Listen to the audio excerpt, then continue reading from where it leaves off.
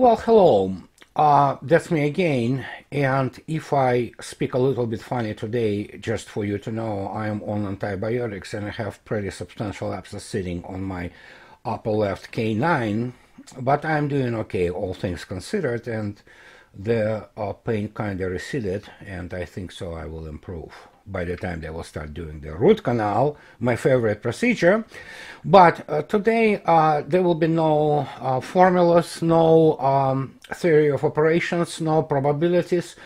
We need to kind of concentrate on a couple of news items, and one of those news items is the visit of Germany's foreign minister Annalena Baerbock, I believe I pronounced her name correctly, to Moscow and meeting with Sergei Lavrov. Well, as already many commentaries followed, including in English and German and Russian, what have you, after her meeting with Lavrov and her, as always, pompous statements and threats to shut down Nord Stream 2, people started writing that, my God, we feel sorry for our country, Germany that is, and we feel sorry for Mr. Lavrov, who has to communicate with this kind of people all the time. And yes, I have to admit that basically anything what passes in the combined West today for diplomacy, it's a really pathetic issue, it's a really pathetic picture, and it's how can you even communicate with those people? And most of them are not even the professional diplomats, and they have very little clue about the world outside. And same goes for Annalena Baerbock, whose only virtue is the fact that she's not ugly. She's a fairly attractive woman, which is really kind of like, oh, okay, that makes a little bit easier. But other than that, I mean, she is the fanatical green and most likely some kind of asset of the globalist, and which means American mafia, if you wish. And considering the fact who Germans elected, as their government, hey, you know what, Russians are, as I already stated, they are kind of twofold here. Obviously, all those pretty much empty threats about shutting down Nord Stream 2 are coming from, or on the condition that, or if Russia invades Ukraine. And that's the thing which we need to talk about, because I also had this issue discussed on my blog. And the fact that, if Russia invades Ukraine, which Russia doesn't want to do because Russia doesn't want to have Ukraine on its balance, and it's just, just leave it alone. But if it comes down to it, some people say, oh, yeah, there will be kind of, partisan guerrilla warfare against Russians and, from the territories of whatever Russia will not appropriate if it invades Ukraine. I have some news for people who still think that United States, CIA, whoever, NATO, MI6, name it, will be able to support some kind of the guerrilla warfare if Russia indeed goes in and takes basically out the present Ukrainian statehood, splits it into several parts, and supposedly appropriated is the eastern part, which is often goes under the name of Novorossiya. Well, people have to remember two major facts about guerrilla warfare, and that's what I wrote also in my blog. Guerrilla movement and guerrilla or diversionary groups supported from the abroad are two very different things. They differ in scale, and guerrilla movement, in order to succeed, will have to be supported by the locals. And it will have to have overwhelming support of locals. Well, that's not the case in Ukraine, and I'm not going to go into the psychology of the population of what today we call Eastern Ukraine. Very many of those people, while by no means pro-Russian, they won't mind actually to be invaded and occupied, because guess what? Then Russia will pay their basically wages and their pensions and things of this nature. But what many people miss is the fact that Russia already has its own guerrilla formations which will counter those guerrillas if the NATO or United States decides to prepare some kind of diversionary groups which will supposed to be attacking or committing basically terrorist acts. If you look at the what's called LDNR militias or the armed forces of Donbas republics, they are those counterinsurgents. They are not insurgents, they are counterinsurgents in case, indeed, if it happens. And guess what? They're pretty successful in basically dealing with any kind of the armed insurgency in their territory. And if Russia will indeed, again, if invade Ukraine, it will be something similar to what have been done in Kazakhstan. Go in, change their regime, so to speak, reconstitute whatever is left from Ukraine, and put LDNR republics in charge. They already have a significant experience of the governance, and they have a significant armed forces and militia which can handle any kind of the Western support terrorists and diversionary groups. So that's the issue which many people don't understand. And obviously the stream of this pompous and, pompous BS coming from US and Western media in terms of what the United States and the West will do if Russia, whatever, same goes for this new Scholz government in Germany and this Annalena lady who is in Moscow now. And the point is that, okay, even if Russia invades, well, shut down the Nord Stream 2. Why not? See what happens. Latest data on the price of the hydrocarbons in Europe, and it's already made it to the Financial Times today, is a direct threat to what really matters for a real economy, without which European Union, for example, will not exist. And this is steel.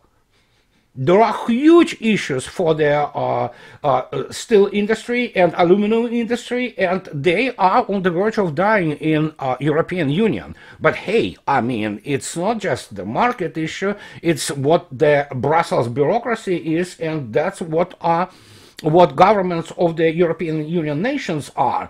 They are suicidal, and I'm sorry, well, Russia probably sits, pretty and just loves it, And there is another fundamental thing. Why don't they shut down Nord Stream 2, which Russia already returned its investment on it because of the astronomical prices on gas? And Russia is building more oil and gas pipes, but they go to the east. They go to the largely friendly nations, and those who are able to pay cash, and those who are ready to basically pay whatever is required. So it's so simple that it's sometimes just, I mean, how can you even judge or assess people who don't see this, trivial truth, really? But evidently they don't. They are ideologues. Most of them are utterly incompetent people with zero industrial and real economy experiences. And they, as I already stated, not for once, they wouldn't be able to run 7-Eleven store or paid public restrooms in some, third world locality. That's how incompetent they are, especially in the issues of the real economy and energy and everything what makes the world go round and allows us to have basically those conveniences and luxuries which we used to. And first of them are, of course, electricity, affordable energy, our houses to be heated up or cooled down during the summer, running water, running everything. And that's what they do not understand. They don't know how to run it. So in this case, basically, the threat of shutting down Nord Stream 2, and Baerbock sings not only from her own script, it's the script of basically the globalist people who run both United States and the European Union. And again, as I said, and I'm not original here, the United States also sitting pretty here in this particular respect because, hey, European Union is supposed to become America's lunch. You die today for me to live tomorrow and die some other time later. It's obviously not necessarily working out that well, but as I already stated, the plan is sound. Americans, hey, I'm United States citizen. I like my, let's put it in the personal, so to speak, perspective and cross-section, if you will. I love my house heated. I love my car being, or I love being able to drive my car and put some gas in it, which I can afford. So, hey, it's all about that. It's all about who lives and how. And if leaders or European bureaucracy in Brussels and the governments of the European countries cannot handle it, I mean, sorry. I mean, we have to be very, how to put it, clear about it. And the same goes for the Americans too. Each nation deserves the government it elects. Americans went out and voted for Mr. Biden, and hey, you know what? You know what happens. Europeans went out and they voted for the globalist parties, and especially, I mean, ideologies which are completely suicidal, both economically and culturally, and Europeans have to face the reality and face the results. And whenever anybody says or prints things of like buyer's remorse, well, I'm sorry, don't buy something which you do not want to. If you are stupid enough to be brainwashed by the media and by ideologies, hey, so be it. It is what it is. We live in the world where people have to take and start taking their personal responsibilities. Voter takes personal responsibility because voter has to live with whatever he or she votes for. And when you look at the elites which have been elected or have been promoted in the combined West, well, that's what people wanted. And that's why I'm always in the kind of dark irony mood when they say, oh, okay, there is the MAGA crowd and Trumpists, which is, well, I mean, what's the difference? These guys from DNC and Democratic Party, they basically destroy everything. If they think that somehow GOP comes and Trump comes and something gonna change, well, they better wake up to the reality. The issue is the systemic. It's in depth. We are talking about merely symptoms, but fundamentals of the illness, of this malaise, are totally different. And especially no people like whoever runs Biden, because obviously Biden is not a real decision maker, or people who push Trump to run for the next in the next election. It won't change a thing, really. A lot of talk, a lot of pompous bullshit as always, but there will be very little accomplishments in terms of anything, economy or foreign policy, because it is what it is. I mean, it's the systemic, it's in the foundation, it's the clockwork which doesn't work, and we need to really live with that. So, in this case, going back to Mrs.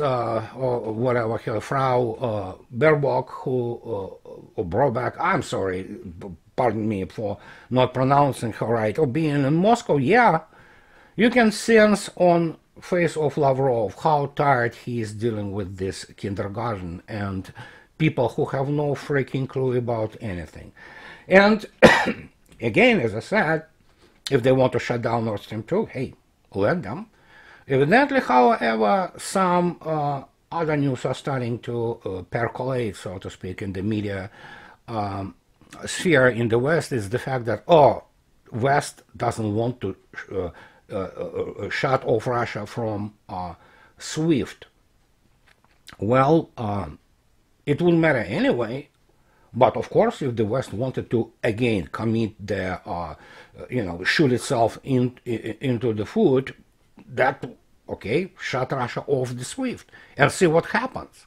And the West will disintegrate even faster because it already has very little in terms of the credit left. And in this particular case, what are you going to do? Russia already had the alternative. And I'm pretty sure that after the, it's already have been announced today that Mr. Raisi, the president of Iran, he is going to be in Russia, in Moscow tomorrow, after tomorrow. And he will open the session of State Duma with his Dresden Duma, which is a really big-time honor. And then he will be meeting and don't forget, he is a Shiite cleric. He will be meeting the representative of the Russian Islamic Ummah, which is predominantly Sunni. That will be very interesting, obviously, because we all know that there are serious schism, so to speak, between Shiites and Sunnis, but here it is. Iran is an important player, and Mr. Raisi has been invited personally by Vladimir Putin, so it's a big deal, and there are already naval maneuvers between Iran, China, and Russia announced today. But the big part of it is, and the biggest probably, is the fact that Vladimir Putin flies in whatever, 2.5 weeks, I don't know, I don't follow it, for the opening ceremony of the Olympic Games in Beijing as a personal invitation by his friend and colleague, Comrade Z. And what's going to happen after that? My speculation, again, don't quote me on that, just don't. But my speculation is that some kind of the formal military alliance could be announced there. Possible. How probable, I don't know, but not trivial probability.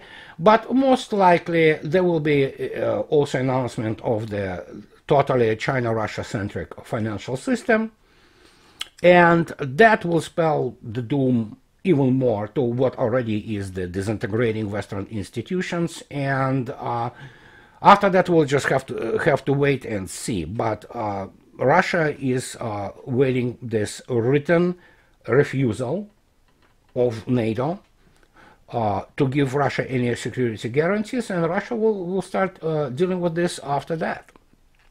And that will involve, obviously, some degree of military technical efforts, to create a very uncomfortable existence for NATO, and then we'll see. But this is what I wanted to talk to you today about, especially considering the fact that I still not 100%. It's one malaise, then suddenly the tooth comes into play, and it's still unpleasant, but it is what it is for today. So as always, please don't forget to subscribe and support me on Patreon, and I'll be talking to you guys later, and hopefully by the end of the week antibiotics will kick in big time. I should have less pain, and Monday I will have the root canal. It's gonna be another couple of days before the thing comes down from swelling and all that, but I should be around, hopefully. And I will make more videos this coming week. So this is what I wanted to tell you for today, and as always, take care of yourself and have fun observing this crazy world of ours. Bye bye.